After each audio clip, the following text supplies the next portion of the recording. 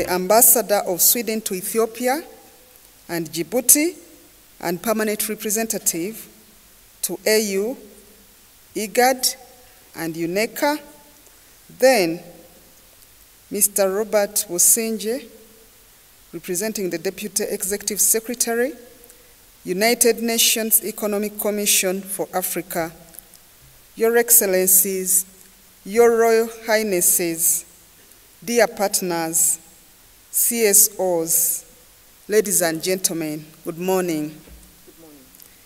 It gives me great pleasure to be making these opening remarks at the 5th Conference on Land Policy in Africa, which has brought together experts around the globe, including representatives of the AU member states, traditional authorities, development and technical partners, academia, non-state actors, researchers, media, and all of you distinguished participants gathered as a collective force to address the critical issues surrounding land policies that are integral to our shared vision of sustainable development.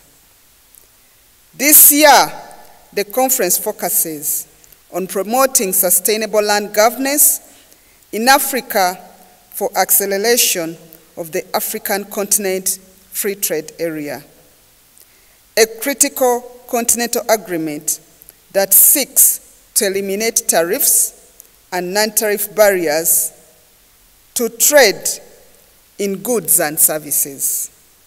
I extend my sincere gratitude to the organizers for orchestrating this vital platform, and I commend the commitment of all the participating nations to engage in constructive dialogue on matters of profound importance.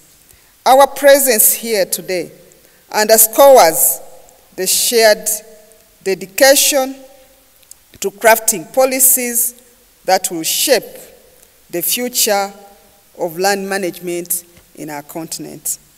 In the context of land policies, Uganda, with its diverse landscapes and rich cultural heritage, holds a unique position.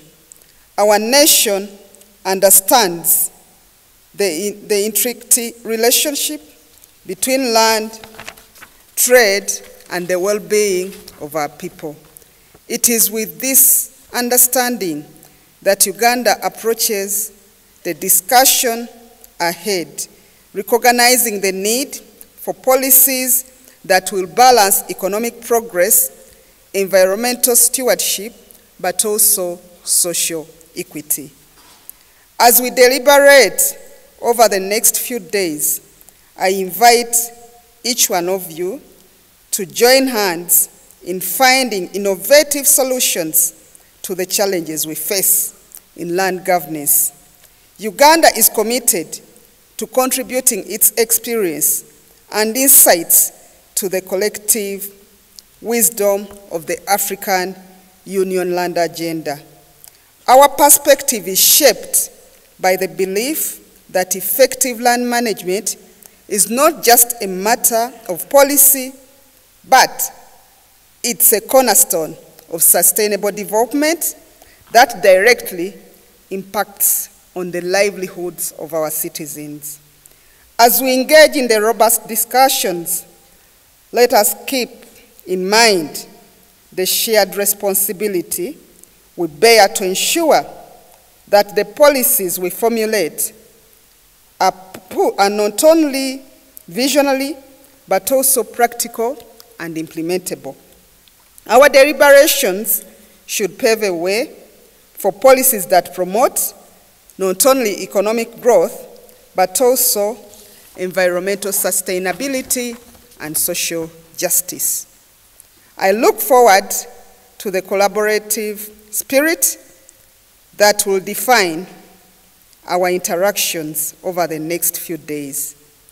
May the outcomes of the conference be a testament to the collective commitment to creating a future where land policies are catalysts for positive change, driving sustainable environment and sustainable development, prosperity for all Africans by reflecting the good principles under the VGTs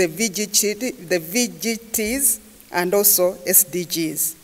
The policies must not only concentrate on securing land rights per se, but must integrate issues of climate change and mitigation of risks, planning of our cities and towns, provision of infrastructure for waste management, and greening of our cities, provision of strategies for youth to increase their access to land for productive use.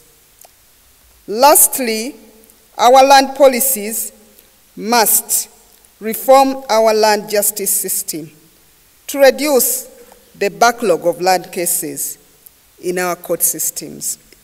Thank you, and let us embark on this journey of shared knowledge and collaboration with renewed sense of purpose and determination. I thank you once again for listening to my statement, and allow me at this point to declare the conference open for God and my country.